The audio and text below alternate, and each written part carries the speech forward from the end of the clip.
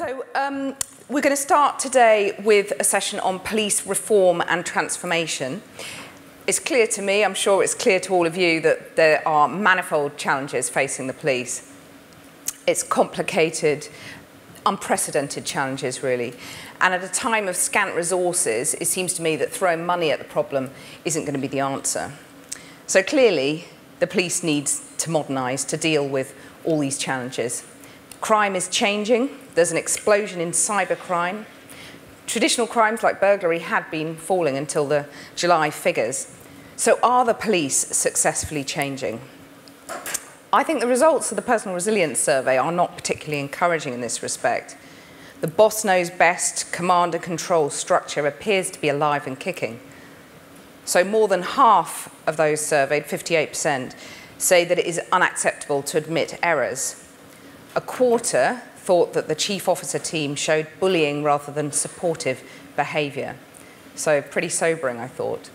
I just want to play a video before we get started with our speakers, just to put this all in some context.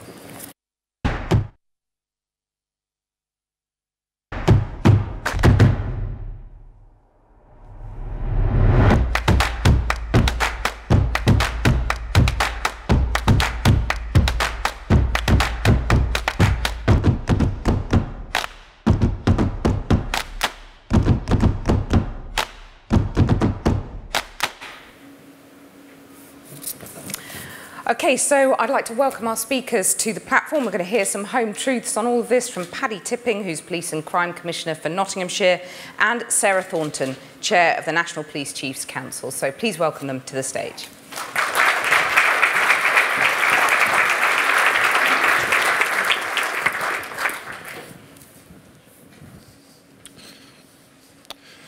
I want to start where Gavin started in his presidential address on Monday.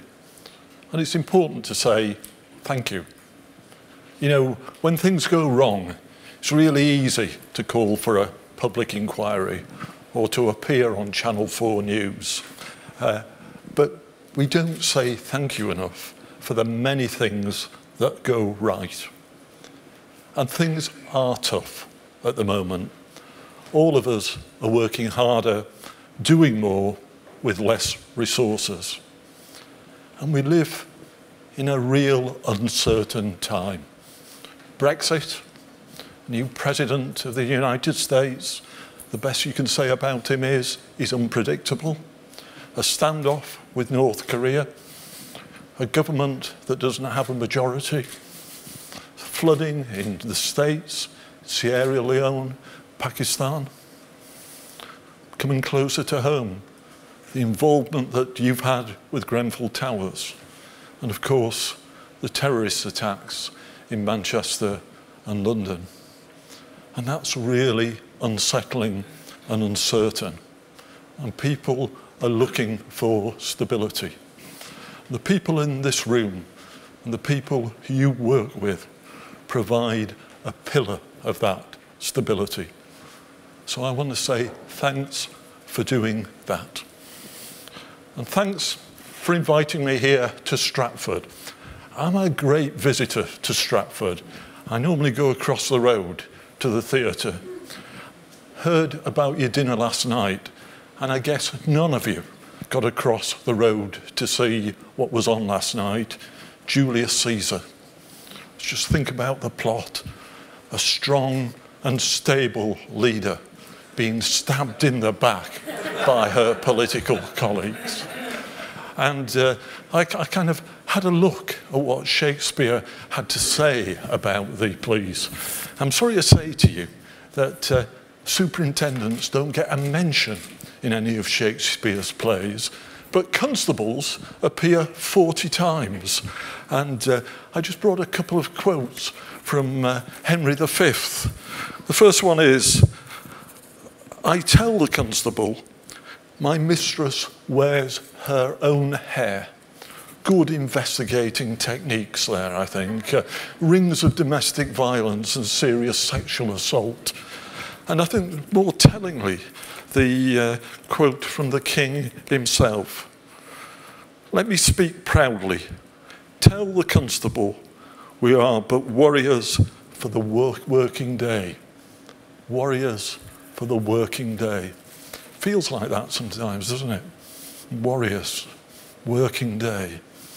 And broadly, you divide Shakespeare's plays into tragedies and comedy.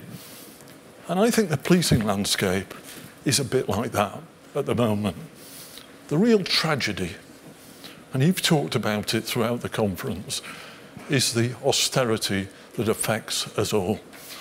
£2.3 billion reduction in grant, 20,000 police officers lost their job, 25% reduction in police grant.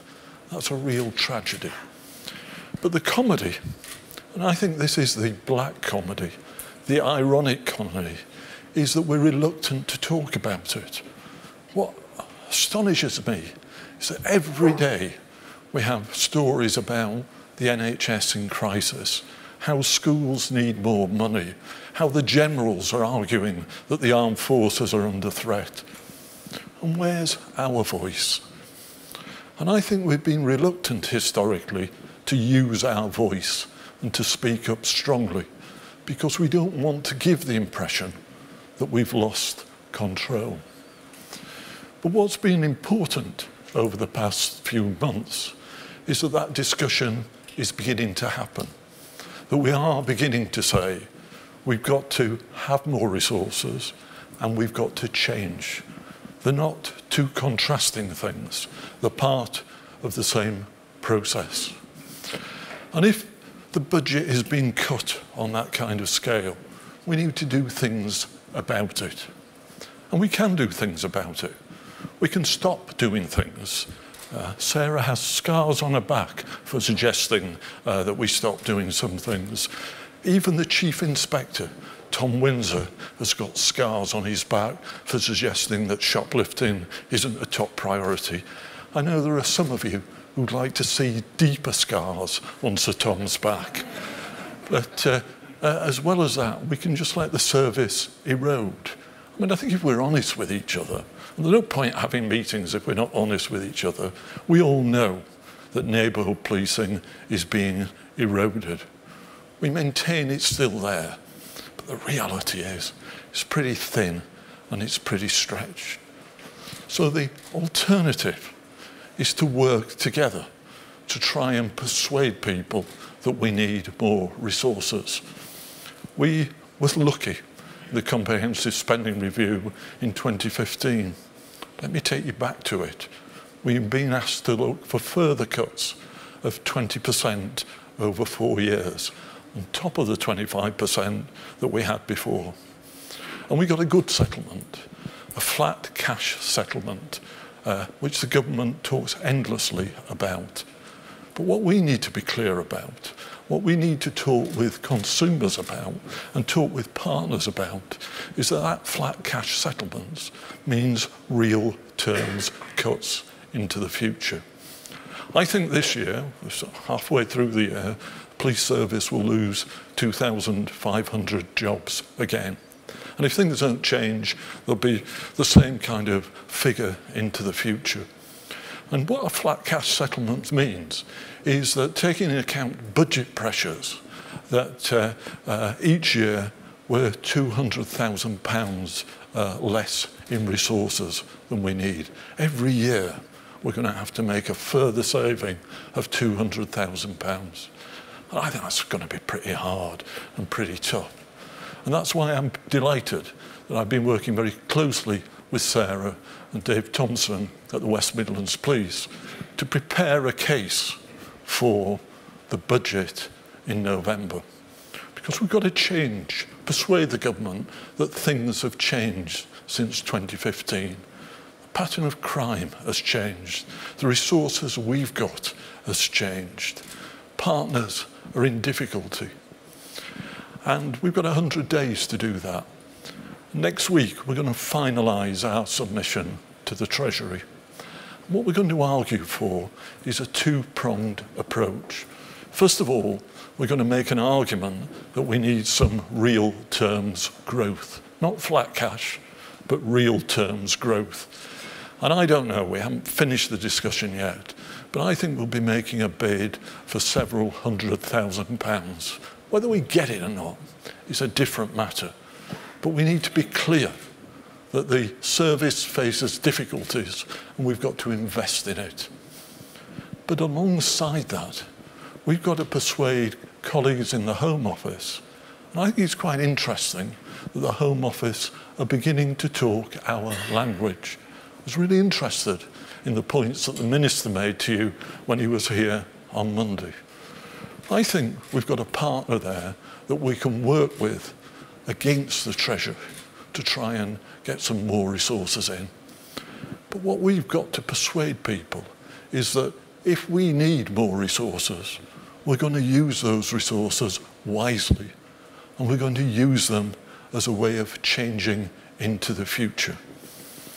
I've just become chairman of the Police Reform and Transformation Board.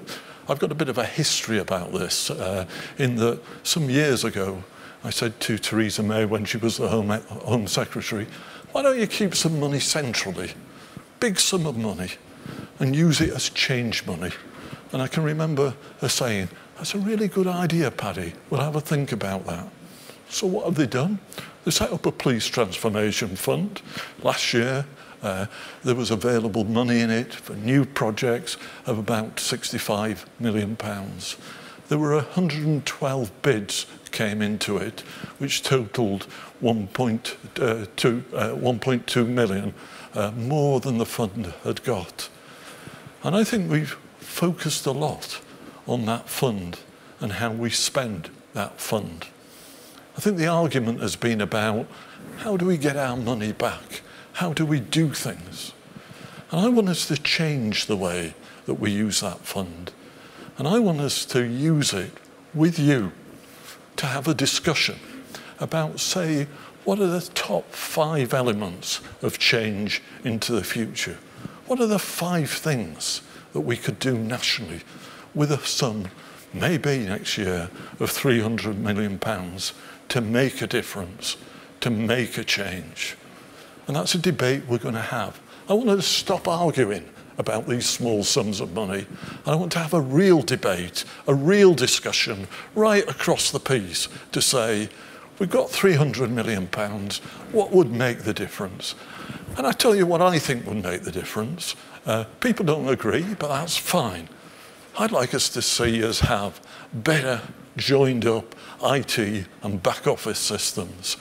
And it's clear to me that all across the country, there's some great pieces of work going on.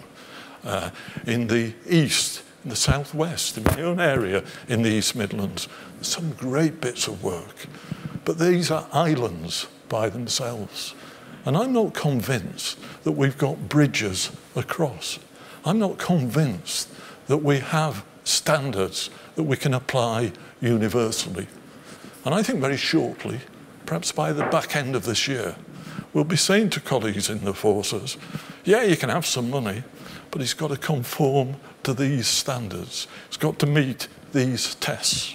And that's going to be controversial, but I think we've got to do it. And I think we've got to demonstrate to the Treasury that we can meet the targets that people have talked to us about. We've been asked to make savings of £350 million. I think it's quite interesting. The police are being asked to make efficiency savings year on year of 3%. The NHS have a target efficiency saving of 2%. Foreign Office of an efficiency saving of £1.2 million. But we've got to demonstrate that we can use our money wisely. And I've just been in dialogue with Nick Hurd, who told you, as he's told many of us, you've got too much in reserves. Let me tell you that I said to him earlier on last week that the reserves had come down by half. They'll come down by half again. We've got to demonstrate that we're getting best value out of procurement. We're on the case. When I used to work at the Home Office many years ago, I used to say to the officials, why is it we've got 43 police forces, they all wear different uniforms? You know, don't you think we could change it? Oh, it'll not happen, Minister. It's tradition. Well, listen, austerity is forcing us to change. Simon Cole, the Chief Constable in Leicestershire, and I know more about cargo pants than anybody else in the country. But we've got to do that. We've got to demonstrate that we're not just buying more carefully, but that we're sharing resources. The discussion with fire service and the NHS around ambulance service, I think is important. But actually, I think it's the wrong target. I think the people we need to be working with are local authorities. That's why I'm delighted that across Nottinghamshire, most of our neighbourhood teams, and eventually all our neighbourhood teams, will be alongside local authority colleagues. Because trading standards, environmental health are valuable tools with us to make that change. Now, I don't think this is going to be easy, because we have a history of 43 police forces, 43 police and crime commissioners determined to do their own things in their own communities. I'm not against that at all. What I think we've got to do is, in a sense, bite the bullet. If we want extra money, we've got to change. We've got to be able to demonstrate that we're using our resources as wisely as possible. And I'm not confident at the moment that we can do that. My challenge to you, because you're senior leaders, my challenge to you is, let's have a discussion about how we do that. What do we need to do to make that change? How far can we cooperate? Kathy's slide at the beginning. What needs to be done locally? What needs to be done on a regional level? And what needs to be done nationally? We know the questions. When I used to teach at the university, they used to say to me, Dr. Tipping, you're good on questions, but you're useless on answers. And that's my challenge back to you. What are the answers to this? How can we set up a discussion, a way of going forward to take these matters forward? So I know what the questions are, but I don't know what the solutions are.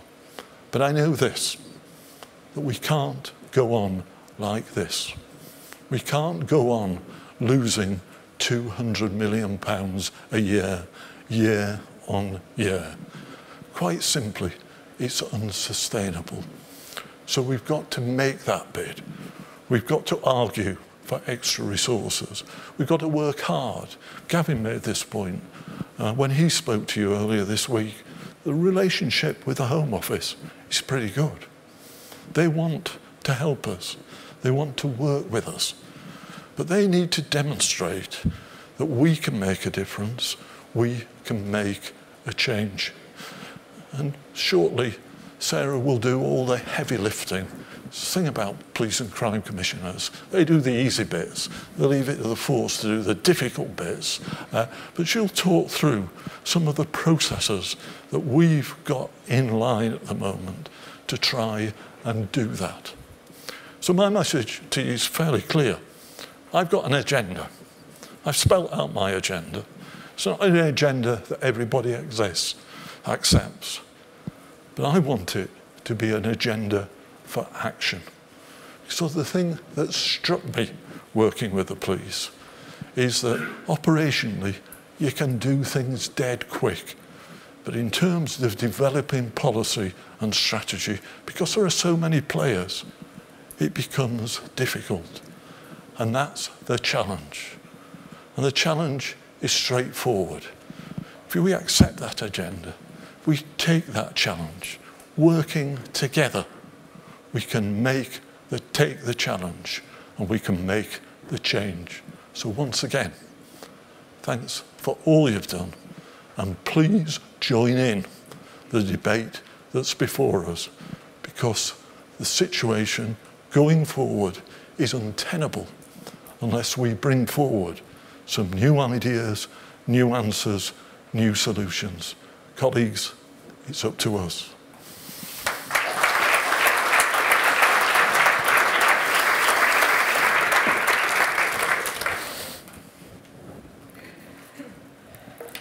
Good morning, everybody. It's great to be here in Stratford, and thank you very much for your kind invitation. And I think it's really important that Gavin and the team wanted Paddy and I to speak on reform and transformation.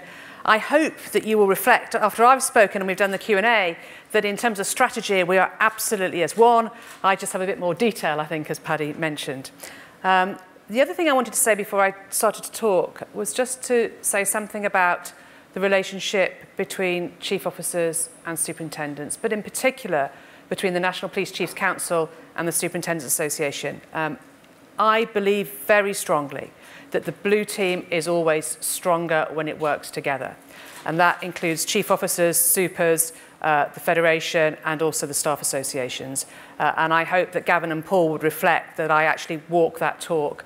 We have regular joint coordination committee meetings. In fact, we've got one next week. We do have a significant joint agenda, and I'm always struck when we discuss the key issues around the table that there is so much that unites us and very little that divides us. And one of the good examples of that, I think, was earlier this year when Paul led on all our behalf on the work around bail and was the spokesperson for the service. And I think that was the first time ever in policy terms that we had the Federation, chief officers and the Supers Association completely in agreement about our public position and our analysis. And I would hope that we would find other, particularly operational issues, where in fact there is a unanimity of thought within the service. And the other thing, and it was mentioned first off this morning, is the work that you've done on resilience. And we had a presentation, a briefing at Chiefs Council in July, listening very seriously to the issues that were being raised, both by yourselves and by the Federation of England and Wales, and a real commitment from Chiefs to work in all forces to make sure we're dealing with those issues. Because to echo what Paddy was saying, we don't in any way take you for granted, and we understand the pressure and the stress you're all under. So, to reform and transformation. There we go. You beat me to it. We're in Stratford. I actually went to see Julius Caesar at Stratford about 4 weeks ago. And hopefully most of you can remember your O-level English, maybe, when you studied Julius Caesar. But there's a great quotation about change in there, which I've used before with my colleagues. But basically, after Brutus and his colleagues have murdered Julius Caesar, there is then basically a civil war. Isn't that often the case? They get rid of the strong leader, and then there's the two factions. There's Cassius and Brutus, and there's Mark Antony and Octavius. And they're having these battles. And Brutus and Cassius, who end up losing, by the way, are having a debate before the battle about whether to strike now. And it's about taking opportunity and change. And there's a great quotation, and I just think it applies so much to where we are at the moment. There is a tide in the affairs of men, which taken at the flood, leads on to fortune. Omitted, all the voyage of their life is bound in the shallow and miseries. On such a full sea are we now afloat, and we must take the current when it serves, or lose our ventures. And I think in terms of reform and transformation, we have an opportunity now that we must take. We must take it because we're at full tide. And you heard what the Minister was saying on Monday about the work on reform and transformation. So in terms of how we get here, some quotations, which I don't think any were to this conference, but to various conference and events since 2015, a real change in focus. So we have there Theresa May talking about over to you. We have Brandon Lewis talking about a self-reforming sector. And lastly, we have Amber Rudd again talking about a self-reforming sector. So the position, the strategy couldn't be stronger from the Home Office. But of course, all of us who are in policing know this, which is from a review by David Weisburn and Anthony Braga. Police departments are highly resistant to change, and police officers often experience difficulty in implementing new programs. Of course, that's not true about any of us in this room. We're not resistant to change, are we? Unless it affects ourselves.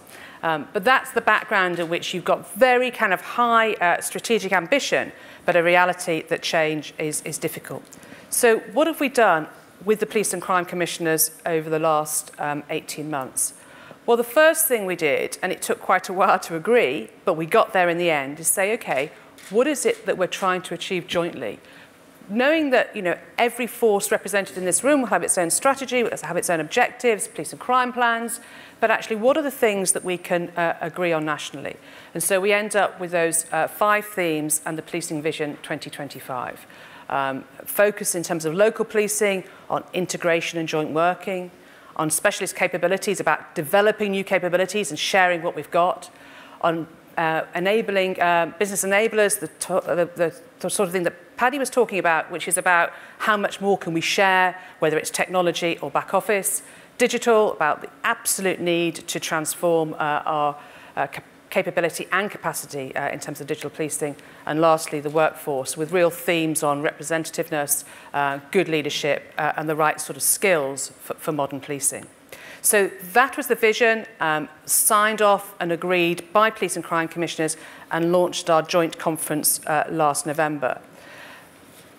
So, okay, having a vision, what does that mean? What are you trying to achieve? And I promise you we'll put this on your website, because I looked with horror about how small it's ended up. But suffice it to say, having done the vision, we did a lot of detailed work saying, okay, what are the outcomes we're trying to achieve? And 8 outcomes. I'll just pick out the kind of the key words there. In the first one, about proactivity and prevention. The second one, about, again, network specialist capabilities. The third, about seamless modern channels, all the work you've been doing about, you know, channel change, making sure we use the most efficient ways and effective ways to contact and be contacted by the public. How do we use data? How do we capture it? How do we analyze it? How do we share it? You know, it's not about technology, frankly, it's about data. But on technology, what can we do in terms of infrastructure, digital platforms? What can we do together? It makes no sense for 43 to be doing the same thing. Linking in to number 6 about the enabling services.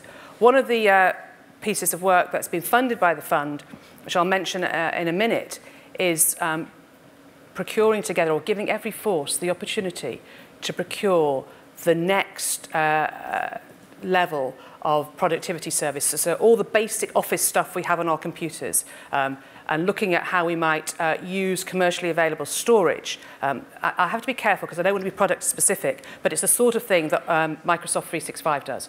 Can we actually have a system whereby we all use the same sort of kit, the same sort of standards, and also with an absolutely joined up approach to identity access management? Can we then, you know, goodness, you know, if I were to go into a computer in Warwickshire here with my kind of Met credentials, could I get on and start working? Of course, that's not possible at the moment, but wouldn't it be great if we could do that in the future? Number 7, about integrated service delivery, which is very much about working across forces, with partners, and across internationally. And last of all, workforce, and by no means least, diverse, motivated and capable. So those are the sort of outcomes that we have worked up in detail. And what I thought I would share with you, just to give you a sense of, having done the vision, okay, what does that mean in terms of outcomes? We've then divided the work into those 5 areas of the vision. And we have projects in all of them. Now, in a way, you'll say to me, and if I was in your seat, I would say to me, there's an awful lot of projects there. And to a certain extent, that's because we're living with the legacy of the Innovation Fund and a lot of bottom-up bidding. As Paddy was saying, you know, he'd like to have 5 or so big things. And what we've got, when I'm going to do a whistle-stop tour through all 5, you will see there are an awful lot. But we are moving to a situation where I think where we'll have fewer, bigger programs. So the first one is in terms of digital. What I've done, and you can't read it all, and I'm not going to read it all to you, but what we've tried to show in the 27 prospective projects listed on the left-hand side, how will they help us to tackle demand, how will they benefit the public, and how will they support the workforce. And what's in bold there is the variety of different projects that we're supporting within that digital area, and very much about getting more money spent, but actually that consistency of standards, and in particular using digital much more with our contact with the public. So digital policing, the first big block. Second one, specialist capabilities, 24 projects in this. Some of it is the work that I've been doing specifically on those top 7 around armed policing or surveillance or cyber, but it's also all the work we are doing now to have consistent approach to undercover online in the regional units, about ensuring that we develop a variety of different capabilities of the NCA, in particular intelligence sharing capabilities, making sure that we're doing an awful lot more in terms of how we work to identify victims, identify vulnerability, specific money around modern slavery, around child sexual exploitation. So a whole range of areas there. And this particular area has a mix of things, and it's the point that Paddy was making about Cliff Edge. Some of this is about spending a bit of time thinking about how do we organise ourselves to be as effective as we can be, but some of it is about buying capability today. So in here is the firearms uplift, as I say, the undercover online, a lot of the modern slavery assets, a lot of the issues around Operation Hydrant and the link on child sexual exploitation. So we do have some significant issues, that there's quite a lot of really good things which are currently paid for out of this fund, but in future, if there isn't a fund, there is a problem. Third area, business enablers. Again, picking up those words that Paddy was using about common standards, shared procurement, integration with fire is there as well. 19 projects in this area. And the last section about the technology platforms. I'm really excited about the potential for something like Office 365. Really excited about doing something to join up our access management. The way we do identity access management in forces at the moment, if any of you know anything about this, it is so terribly complicated and therefore very, very expensive. And there are much more simple and straightforward ways to do it. It will require quite a lot of work to get there, but if we get there, the prize is enormous. The fourth area is local policing. Lots of focus here very much on collaboration, evidence-based prevention work, work around enhanced victim care. You'll have heard the Minister talk about the Video-Enabled Justice initiative in Kent, Surrey, Sussex and parts of the Met, which the government are going to support. A whole range of things to improve victim care, but also thinking very carefully about what can we do centrally to help all of you around these multi-agency platforms, because everybody is trying to do different sorts of things, share different sorts of data, look at different sort of analytical tools. And what is the potential to do some of that together so we learn from the best? Really difficult stuff, because there's massive pressure on all of you to develop these sorts of things. But what you can see from where I sit and where Paddy sits is there's an awful lot of activity which is being repeated. And again, we probably shouldn't do workforce last, but it is the last one on this slide, but it's by no means least. And at the moment, there is a very large figure on investment of 156 million. I don't think it will go through at that sort of level, but a real focus on what we can do to build the workforce, build capability, address issues of diversity, make sure that skills, particularly around issues around vulnerable people, are really dealt with. And the last point on there about the welfare service, you'll have seen the Home Secretary made the announcement a couple of months ago now about really wanting to focus on what can be done nationally to provide the best possible support for officers and staff throughout the country. So a whistle-stop tour, I just wanted to give you a sense of we have a vision, we're clear on outcomes, we've got like programs of work which have a logic to them. There's probably too many, but we are victims of history on that. We do have a plan, and we can share more of the detail of that with you. But it's not straightforward. I started off with the problem about change in policing. The other thing that we have here, despite Paddy's great suggestion to Theresa May several years ago, the difficulty about having a change programme with 86 sovereign bodies who all start from different places, do not have a shared detailed understanding of the destination, and who exist in a normal state of competitive rivalry. I don't know whether the superintendents regard your kind of force relationships as competitive rivalry, but certainly it's the case sometimes with chief officers and chief constables that there's a sense of competitive rivalry, I'm sure. That's why we spent quite a lot of time being quite clear about where are we now, what is it that we want to achieve. Because if we don't spend time doing that, then we will really undermining any opportunity to do some unified change. And can I be quite clear, this is in no way undermining what happens locally. But in a world of globalization, in a world of crime, so much of which is international, in a world where we still have that local focus on the 43 in England and Wales, it is so necessary to do work together. It makes no sense for the public, for the people we serve, to do a lot of this separately. But I don't underestimate the difficulty of trying to do it together. And just to go through some of those challenges, maintaining localism while tackling modern and global threats, I guess that's the point I'm making. And I understand absolutely the value of localism. I've spent nearly all my service in local police forces. But I also understand that the threats that we deal with are very often not local, and how do we address them effectively is an important question.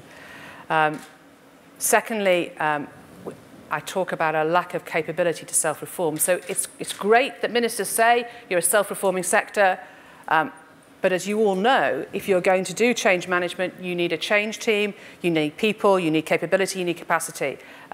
And one of the difficulties when you're trying to work on a kind of annualized basis is you end up using consultants much more than you ever would. We are really working hard with the Home Office to try and address that.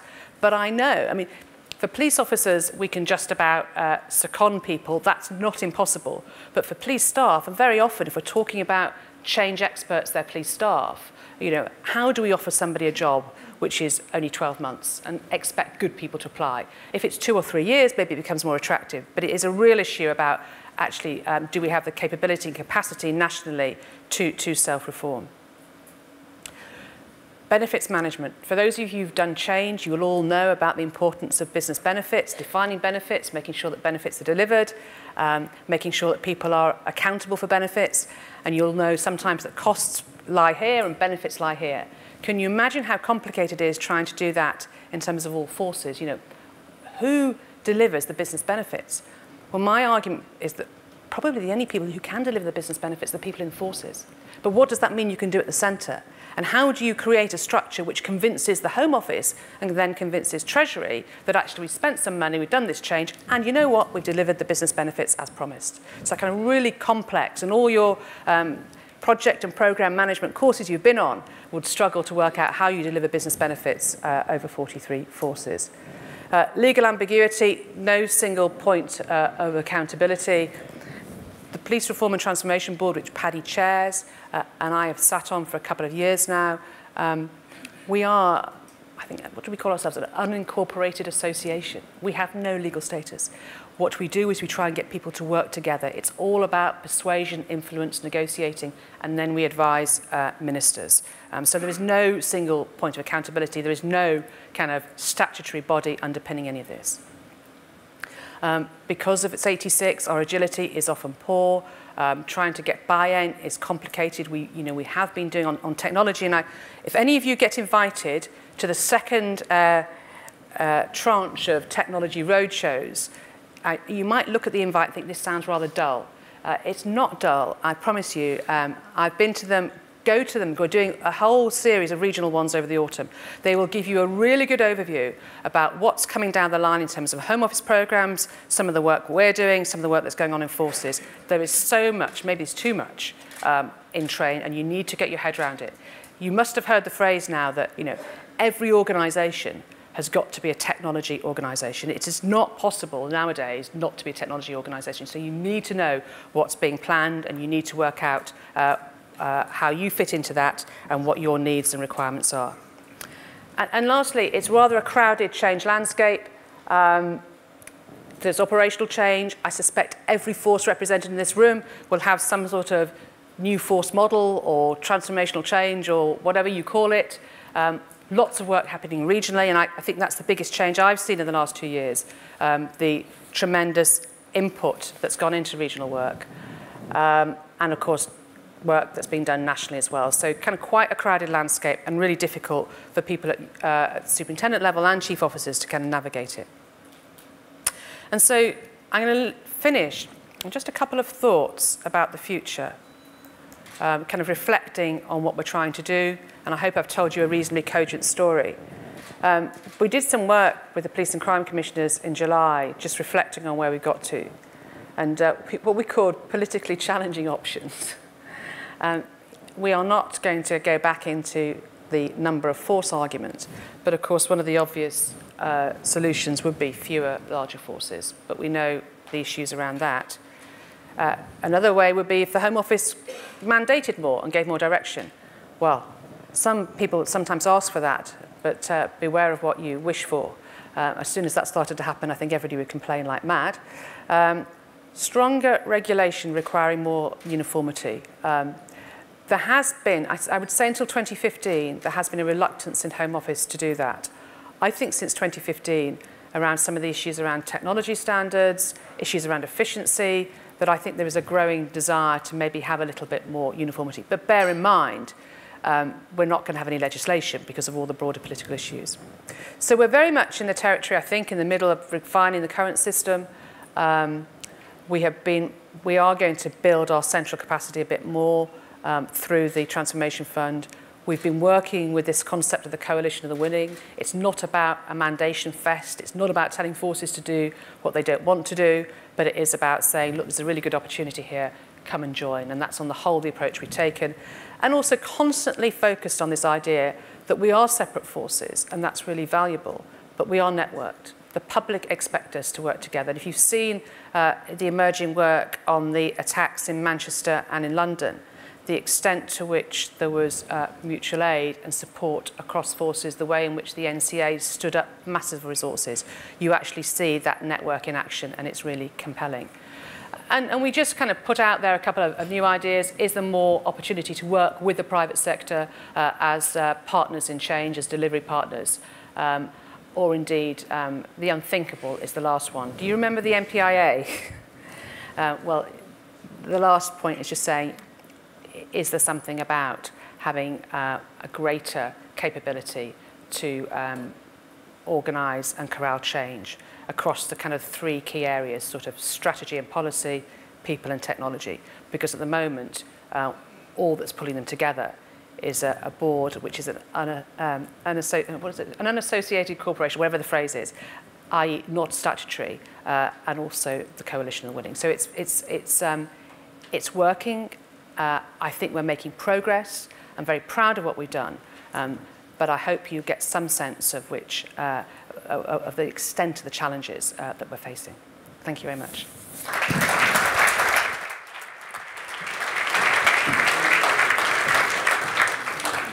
Thank you both very much. Two very challenging presentations there, complete with Shakespeare quotes, which is a very erudite way to start the day, I think.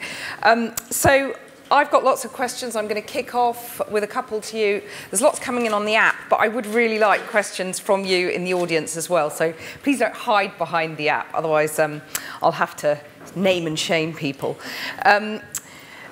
Sara, I just wanted to start with you, and I know you're probably sick of hearing about this, but there was this outcry, wasn't there, when you suggested that the public shouldn't necessarily expect to see a police officer after a crime like a burglary because of the increase in terrorism and cybercrime. Do you think that, and I'll come back to whether the police are ready for these kind of reforms, do you think the public are ready for these kind of reforms? The public clearly weren't ready for those kinds of reforms. Would be my conclusion. We just need to wind back because I made those comments in July 2015. And it was at that point, as Paddy was explaining, before the spending review in November 2015, when all our forces were looking at what 25 to 40% reductions in main grant would look like. It was in that context that I was saying, if you're going to do that, then we're going to be looking at game-changing options. That was the context. But I'm not going to walk away completely from that point. I was at Alison Saunders' lecture last night, and she said on the record, thinking about going forward, why can't we have apps that are about reporting crime and loading up digital material straight away? And I think that in 5 or 10 years' time, we'll move that way. But to answer your question... 5 or 10 years' time? Maybe 3, but I think it'll take a while. Good, we're moving fast. I said there was a problem with agility. So to answer your question, are the public ready for it? No, I mean, I think my reflection on that, they weren't ready for it. But that's not a reason why we don't continue to say these things. And we know, all of us, wherever you've done this in meetings or in front of councillors or on radio phone-ins, I'm sure you've all got experience of it. Everybody knows what we should do more of. Very few people are ever willing to say what we should do less of. Paddy, do you think the public are ready? Should they be ready? I think it's quite interesting. Sarah was talking about doing some work with the private sector. We've been doing quite a lot of work with PwC recently, and if you go to the public and say, what do you want? Traditionally, it's the Dixon of Dock Green officer on the beat.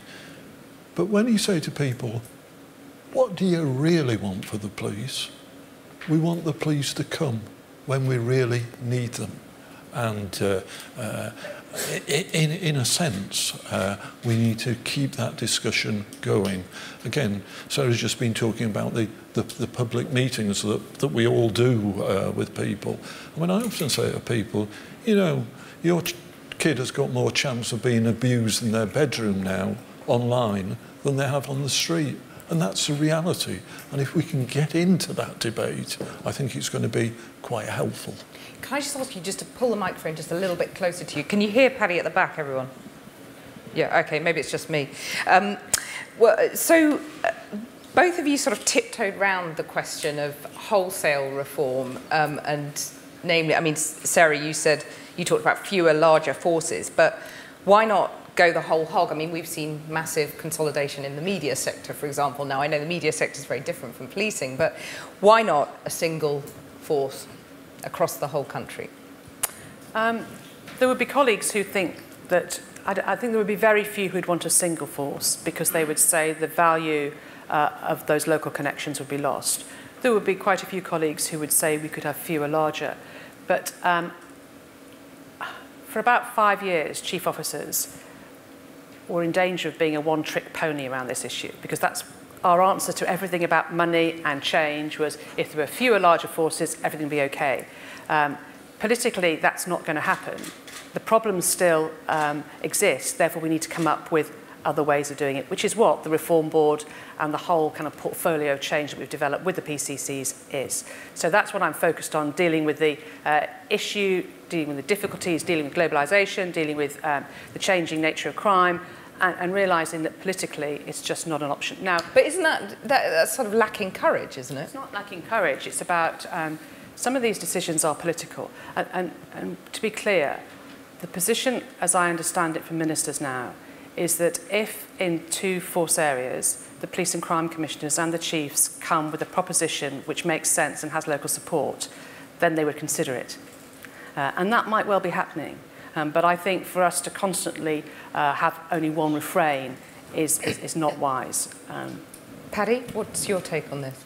I used to work for Charles Clarke when he was Home Secretary, and he wanted to move to regional police forces. I was in the government whip's office at that time, the kind of business managers, and I had to tell him, we'll never get that through the Commons. And the Home Secretary, Prime Minister now, has made it very clear this would require primary legislation, and she's not prepared to do it. I think we've got to move forward by consent, but it means that you go forward at the pace of the slowest. When I parked in then that's never going to happen. You know, nothing's going to change. Well, things do change. When I parked in the car park, I parked next to a police van. Always park next to a police van. You know, you're going to be safe, you know. But Warwickshire, West Mercia on it. In effect, it's one force now. I mean, we've got this bizarre situation. We've got 2 forces that are basically one force, 2 chief constables, 2 deputies, but I think we can move that way, and I think we're going to have to move that way, and I think people will take it.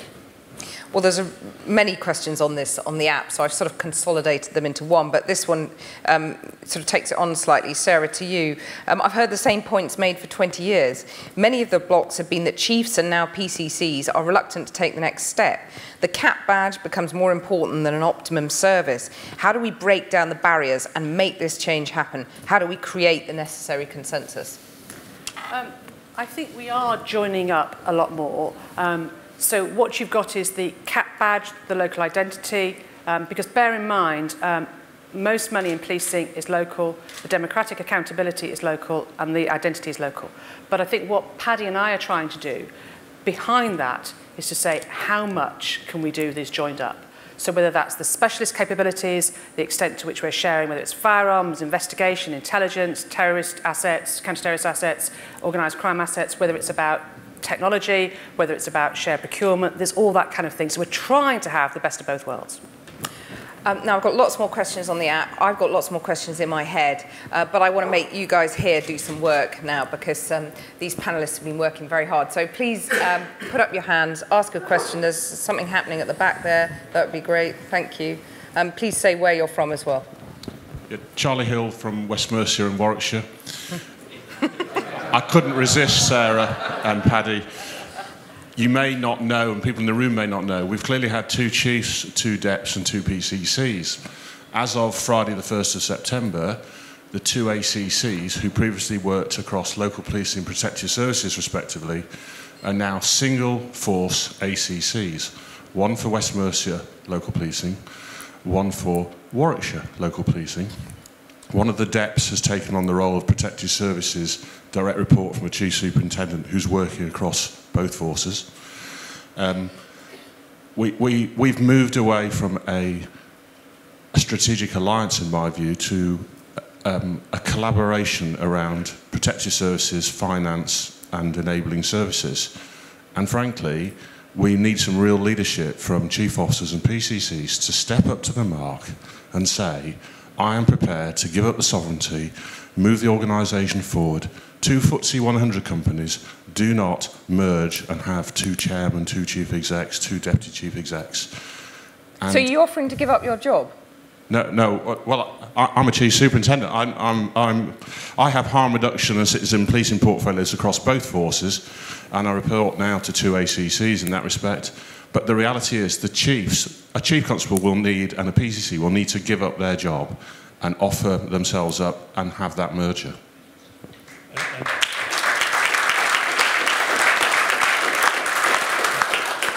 And Charlie, I'm disappointed to hear that, but I'm pleased that you're joining in the debate and, in a sense, arguing from our side of the table. Because one of the points that Sarah made on her slide was we are pretty fragmented.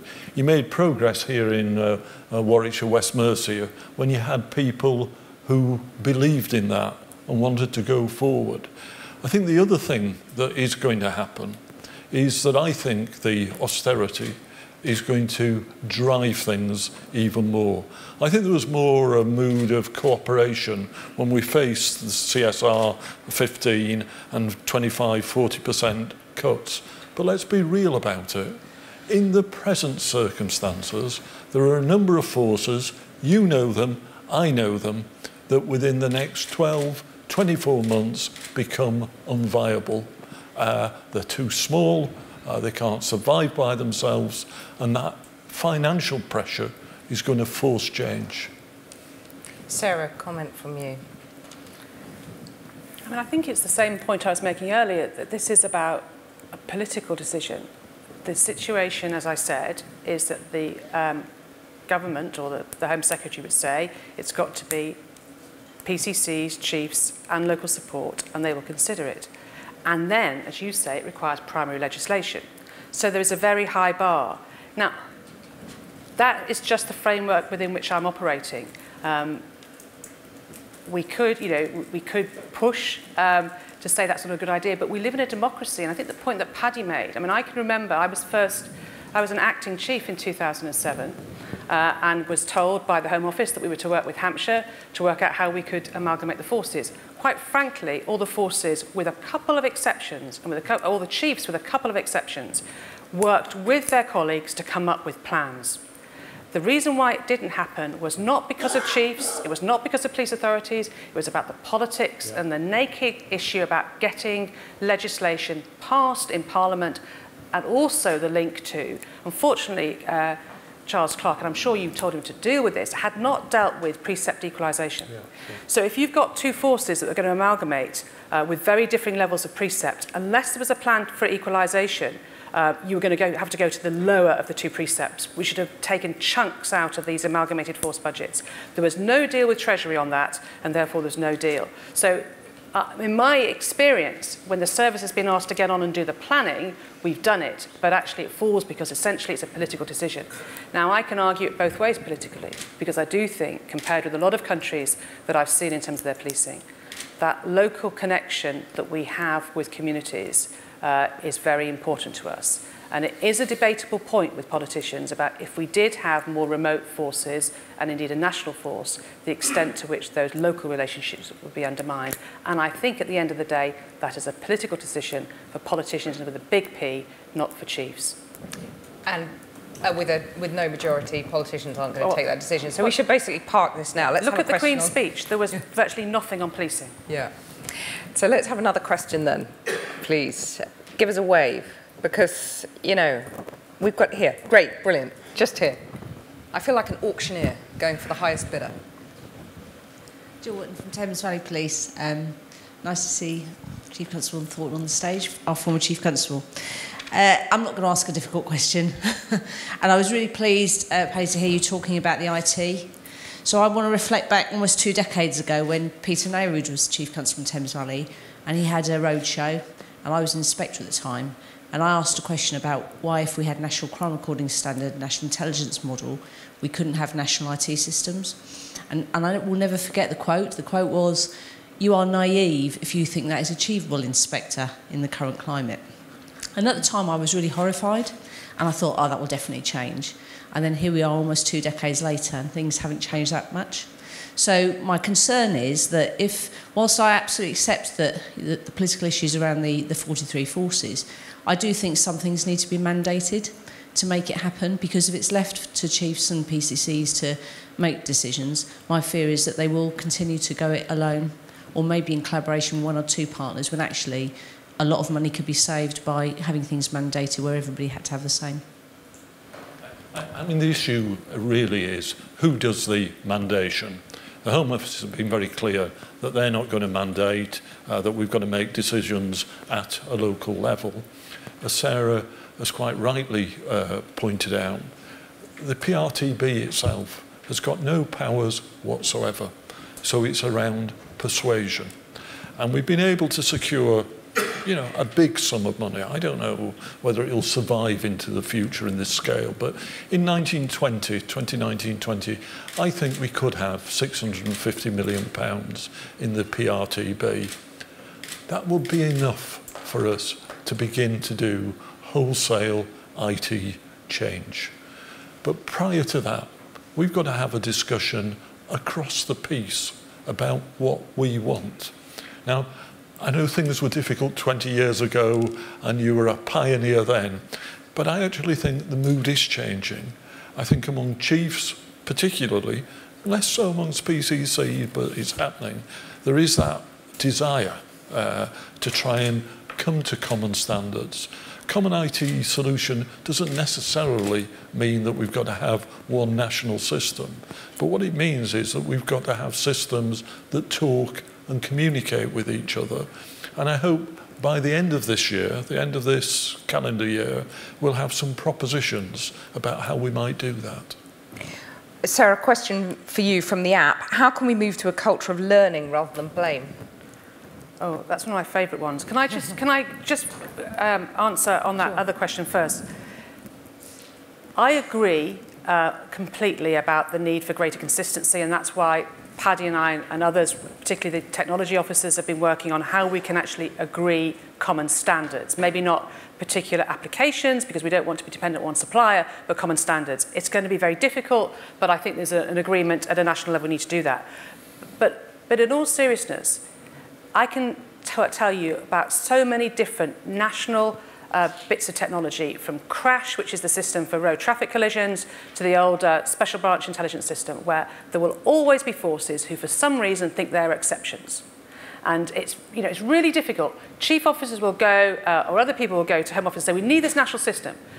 We get money for it, it's developed, and then 23, 24, 25 forces get involved with it. Why the others don't? Because it's very different in their area. And we have a tendency to exceptionalism, which I think we really need to challenge ourselves very hard. And sometimes the chiefs are exceptionalists, but I promise you, sometimes people in this room are exceptionalists as well. So I think there's a culture we need to challenge, which takes me nicely on to learning and blame. Okay, you know, it's very easy when things go wrong to make sure that he gets the blame and I don't. It's the very worst thing for an organisation. So what works for us as individuals is really bad for organisations. We have been doing some work with Matthew Said and other people. We've done a very kind of lengthy report about the way in which we think the culture needs to change. It's not about not holding people to account, but it's about creating an environment in which people can talk about trying things that don't work, when things go wrong. How can we create an environment where we can learn rather than blame? I think it's really, really important. And I think it does need to start from the top, and that's one of the reasons why chiefs have been discussing it a lot. I'm about to set up a kind of a steering group to oversee a bit of a plan, working with the college, working with the IPCC to think about how we might begin to do some of that. And I have a bit of a love-hate relationship with Tom Windsor. Interesting. I love it. He hates it. And the point of contention is this, that what we've got to use inspection services like HMIC, like Ofsted, is to look at good practice and develop good practice and promulgate good practice. And the inspection regimes that we've got at the moment are basically about identifying failure, and we need to turn it on its head. Last opportunity for a question from the floor. Well, obviously we've got another session coming, but yeah, just here, please. The mic's coming around to you. Morning, Darren Rawlings from Hampshire Constabulary. A question is about a multi-agency partnership vision 2025 rather than the police, because we constantly hear we're stronger in partnership, weaker in silos, we should shrink together, not shrink apart. Policing isn't just an issue for the police, we should take a family-centred approach. And I don't really want to know what information probably West Midlands have on the police. What I want to know is what child services, adult services, health education in Hampshire, be it unitaries or statutory authorities, have. And the Policing 25 vision is very good, but if we're really going to work in partnership in the future, why haven't we got a multi-agency 2025 vision, not just a silo police one? Darren, I think that's really important, and I think it's important to recognise that partners are struggling today, and we've had a 25% cut. Local authorities have had a 40% cut in grant. They've run out or running out of things to do. All over the country, we've got what's called STPs, Strategic Transformation Programmes in the NHS. One of the games I play, Cathy, is to ask audiences like this, who's read the STP for their area? It's about major NHS change, and we've got to be part of that, Darren. And you read yours? I've read mine, I've certainly read mine, and what I've got, Darren, coming up, and I'll keep you in touch with it, is that I've got a group of people coming together in the autumn right across the public sector to say, for me to say really, and some local authority leaders and the NHS as well, we can't go on like this. Really, we've got to change. We've got the same people from our organisations going through the same doors. It's a crazy situation we've got into, and we really have got to have a fundamental discussion about public services, the shape of them into the future. I think it's a really good suggestion. What I see all the time working at the national level is the extent to which government departments work in silos. And what you have is join-up tending to be around themes. So whether it's domestic abuse, modern slavery, violence against women and girls, there's a range of kind of mental health, joined-up activity. But to have something which was much broader, I think is some way beyond us at the moment.